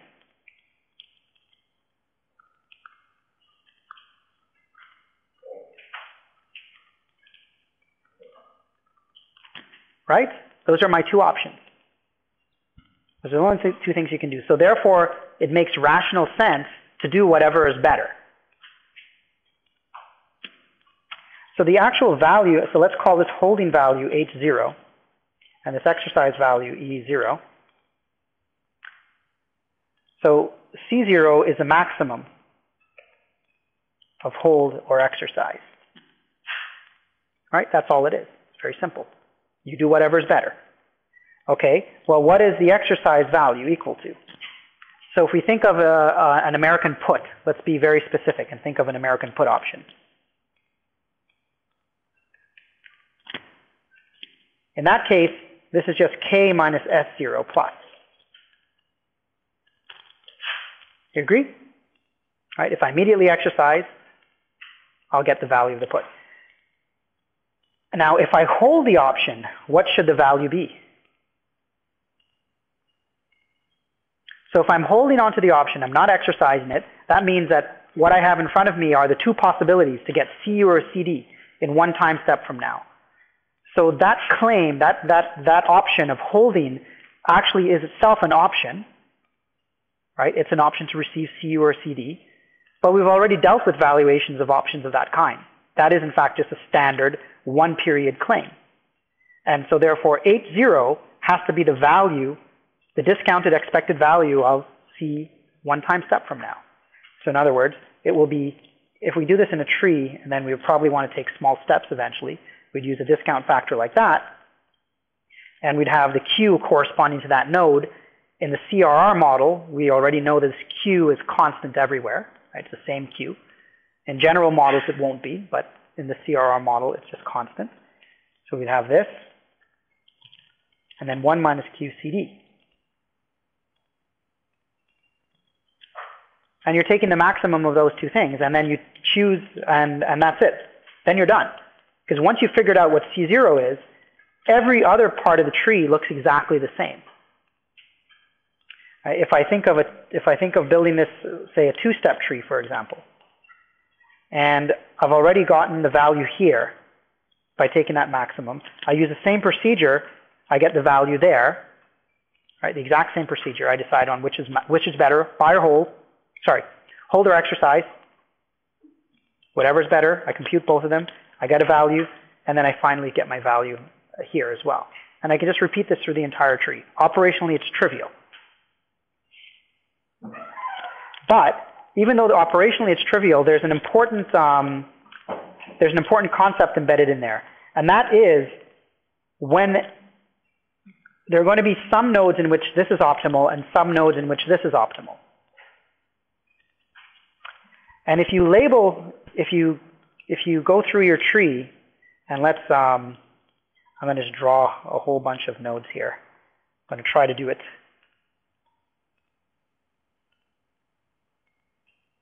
really quickly.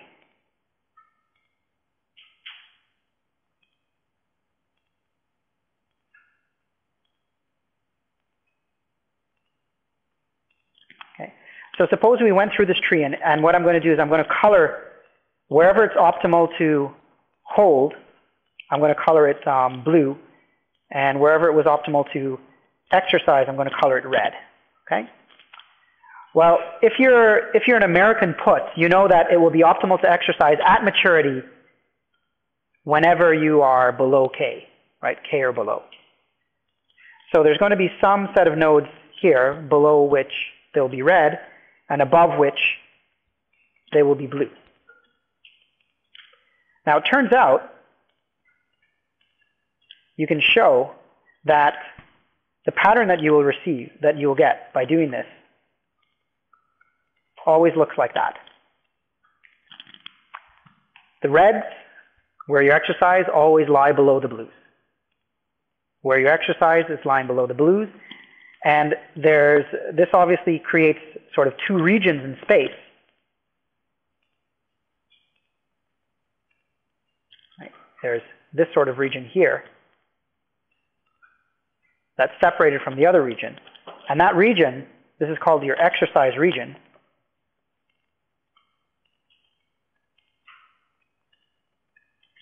And the other region is a continuation region.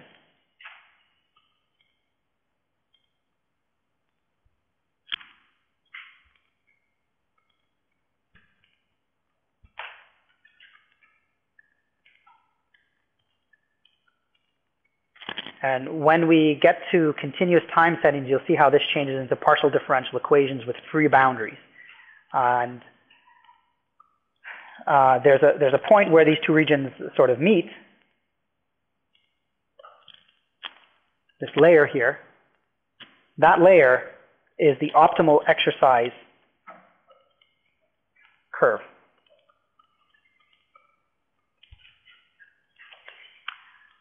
Okay, so why is that thing called an optimal exercise curve? How does it operationally work? Well, if you're following an asset price dynamic, so you're starting here, you're going to go through this tree. The very first time that you hit that optimal exercise curve, it's actually best to exercise then. You will never get to this node in an optimal way without exercising. In other words, this is an upper bound of that entire region, so once you hit it, you make sure you exercise. Now the way I've drawn it there is not how it typically looks. If you do this with many, many steps, you'll get much more reasonable behavior. So you'll find that for put options, the optimal exercise curves trace out something that looks like that. So this is S, this is time, that's maturity, that's K.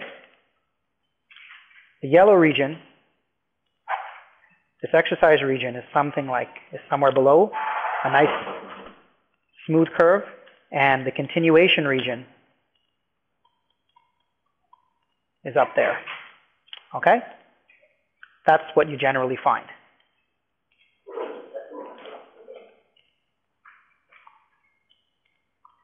Now, you can, it's easy to do these computations just, one step at a time and so on, but I want you to see how this evolves when you take multiple steps. So, let's see, what I'd like to do is pull up a MATLAB file for you, but maybe before I do that, is this concept clear?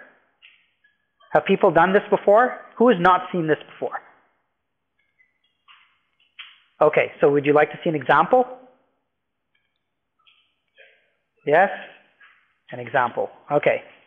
So the example is best done in Excel rather than me writing down numbers, and then I'll send you the sheet.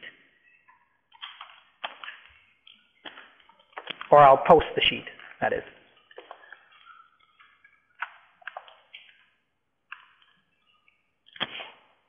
Okay, so we're going to have the underlying asset price, the risk-free rate, the volatility, and the step size. Okay, so let's say this is 100. Risk-free rate is, say, 2%. The volatility is 20%. Let's take steps of 1 month. Okay, 1 over 12. So the way I will do this is S0. This is my risk-free rate. This is my volatility. This is my DT. What I'm going to do here is I'm going to build a tree, let's say 4 steps out. Okay. So to do that, I also need to know my up and down ticks. So this is the exponential of sigma times square root of dt. Okay, that's my up down value. So this is S naught here. That's time 0, time 1, step 1, step 2, step 3, step 4, step 5, step 6. Let's do 6 steps. Okay, so it's a 6-month contract. So rather than, whenever you do this stuff in Excel, by the way, rather than looking at the tree this way, up, down, rotate the tree 45 degrees. Okay? Rotate it 45 degrees. That way, going across really means going up. And going this way means going down. Okay? So this is just the same tree rotated 45 degrees.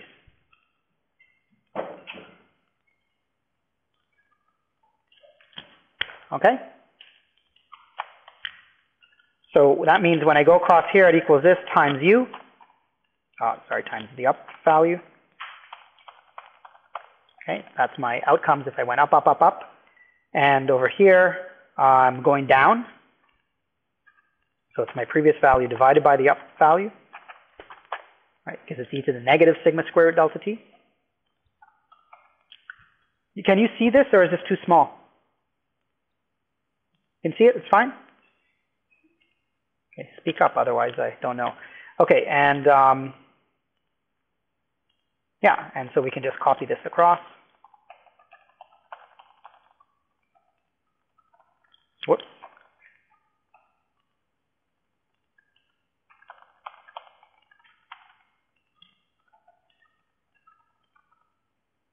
And did I get them all? 1, 2, 3, 4, 5, 6, 7. Good, yeah, that's correct. I need 7 states by the end of a 6-step tree, right? Every step I have 1 more. So I've got them all. So you can see if I went up, and then that's down. Right? This would be up, and then going there would be a down step. And I got back to 100. I go up, I go back down, that's the 100. If I go down, down, up, I get to there. Sorry, that's wrong. Down, down, sorry. Start there, go down, go up, and go back up again. I went down twice, up twice, I got back to 100. So the tree is correct. Okay, so this is my asset price tree. Okay, and then we'll have the value of the option tree, okay, option value tree. So let's put a strike, let's say, I don't know, might as well put 100. So what do? We go out here to the last step of the tree, and the option payoff for an American option is the same as its European counterpart. Right? That's the only day on which you can exercise, so you decide whether you do. So it's the maximum of the strike, which I didn't give a name here. Okay. Okay, maximum strike minus the corresponding value in that tree. A maximum of that and 0. Okay.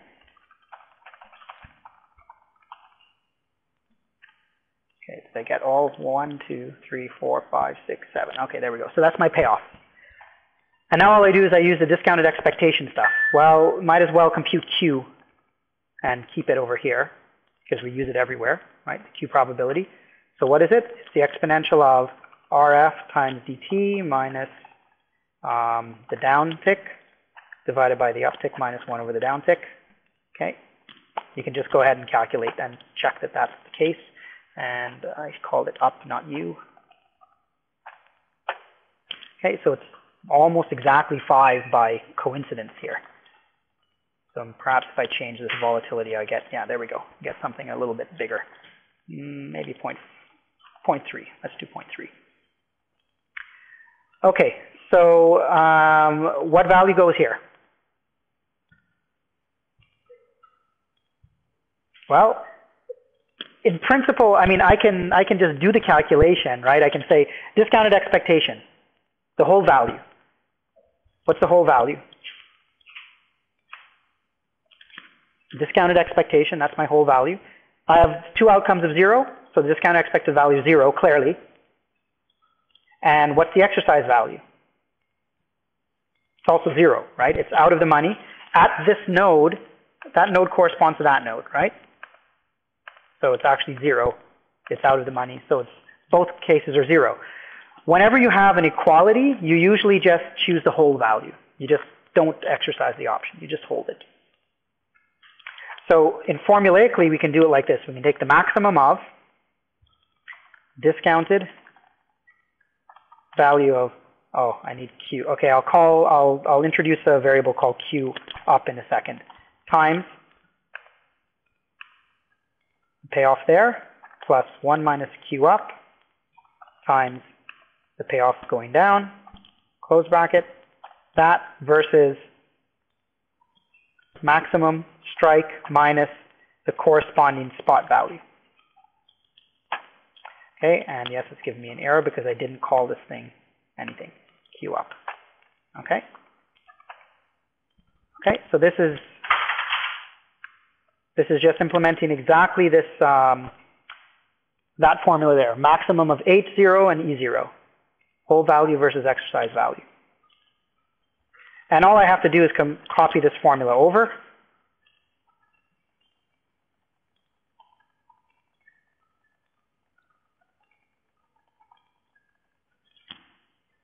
Okay? And that tells me the value of the option. So using this method, I can't really tell which one, where the exercise points were, can I? Because it doesn't store that for me. But I can create another cell here that does that. I can say equals if, for example, this is bigger, sorry, if it's smaller than the immediate exercise value, which is the maximum of strike minus the spot, then let's just put an exclamation mark, or let's put a number sign actually. Then it'll put that, otherwise it'll put nothing. I hope that works. Okay, 1, 2, 3, 4, 5, 6, 7. Yeah, so it's not giving me anything at maturity because I put strict equality, but that's strange.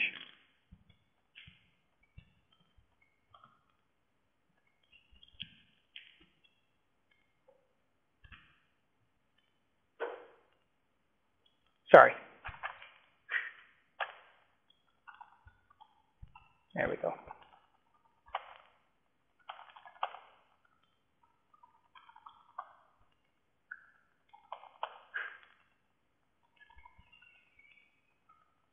Okay, I think I have the formulas copied in all of the cells that need to be. But these little number signs are showing me where I should be exercising. Okay, so it's saying I should exercise at the node corresponding to this one and not this node here. Right, I could replace it with putting another symbol there. So the exercise boundary in this case is nice and simple. It's just, in terms of this tree, it's just a straight line here. As soon as I hit this cell, I would exercise. And if you wanted to get fancy, you could make it color these cells to tell you when to exercise, right? So according to this, it's using those cells as the exercise points, if the asset ever hits that. Okay, so that's a simple example. I'll save that for you later. And let's take a look at how this actually plays out if we do this in multiple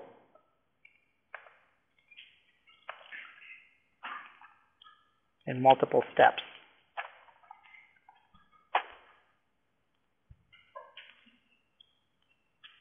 Okay, plot time, comma, boundary.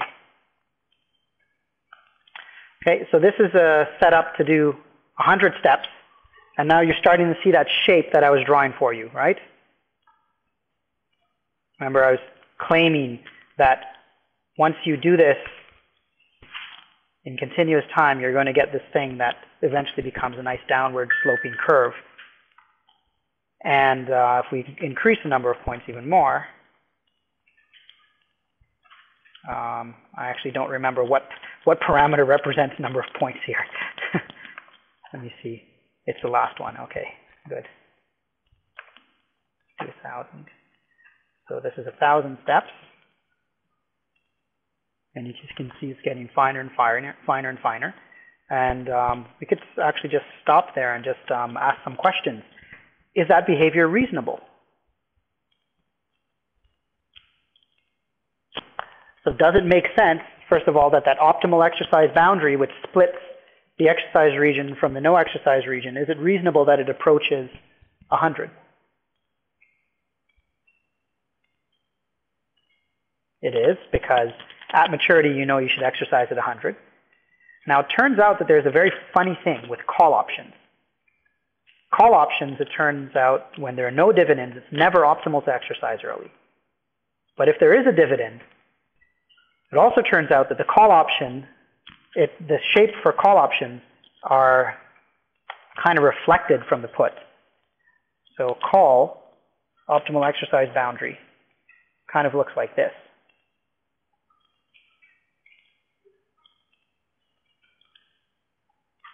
Looks like that.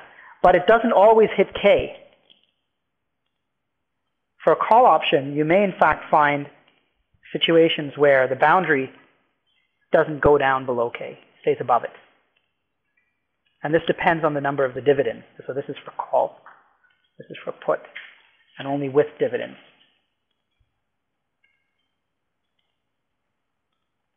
I don't think I want to get into the details as to why exactly that happened and how.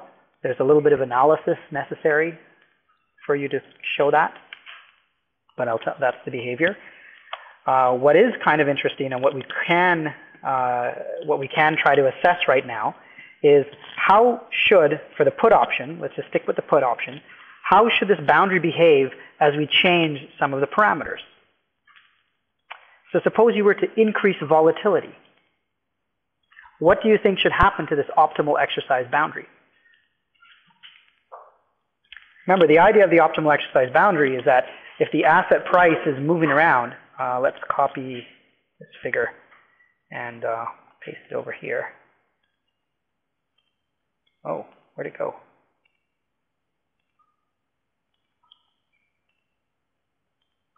Okay, so if the asset price is moving, the instant that you touch it, that's when you should exercise.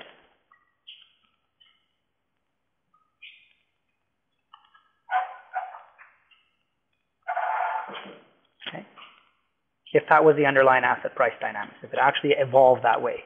That's the optimal exercise point. This is why it's called an optimal exercise curve. So how should that curve behave if I increase volatility? What's your intuition?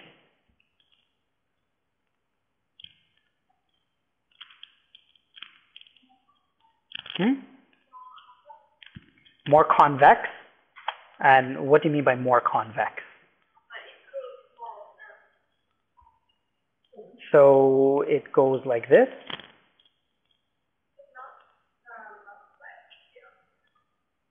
Like this.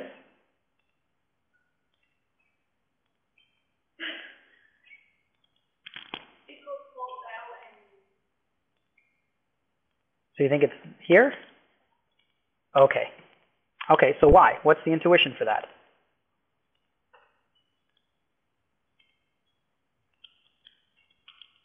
There is a good intuition for it. Volatility increases, my paths become much wilder, right? So the actual probability of exercise doesn't change much. With a lower path, if I kept the same exercise curve, suppose I kept that exercise curve, but volatility increases, then it's more likely I'm going to hit that original exercise curve because my paths are more volatile. And that turns out to be suboptimal to do. It's more optimal to wait longer and have the opportunity that the asset drops deeper in the money, because that is a likely path. The asset price dropping is actually a likely path when vol is high. If vol is low, the asset value dropping is not a likely path. So my exercise region would be much tighter. Does that make sense? So the curves generally do this as vol increases. And let's see if we can illustrate that by just running that code again with a different volatility. Let's increase volatility. Let's go to 0.3.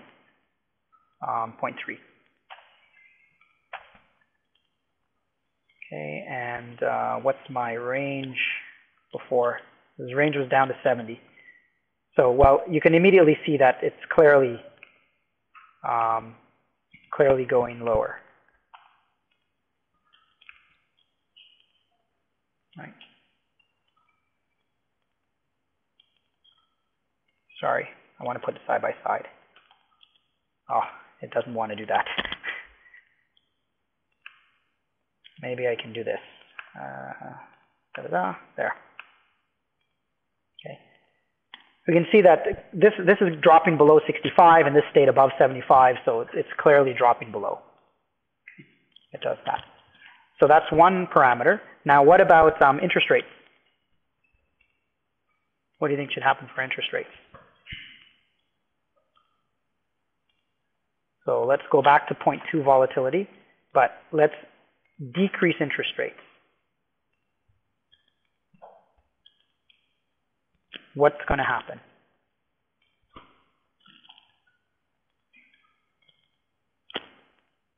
This one's a little surprising.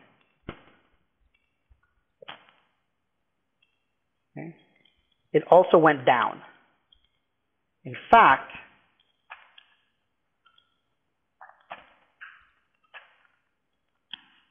it's going down even more. If interest rates are 0, it's in fact never optimal to exercise. This is all just computational noise. Okay. This is just computational noise. So you get a similar behavior with R decreasing. Okay. The curves move down with a decreasing R. And you can argue why that's the case, or at least argue why it's suboptimal when there's 0 interest rates by using Jensen's inequality. So you all know Jensen's inequality? You think you can prove this with Jensen's inequality? Okay, here's what I'm going to do. I'm going to give you Jensen's inequality, and then that's going to be your little quiz for today.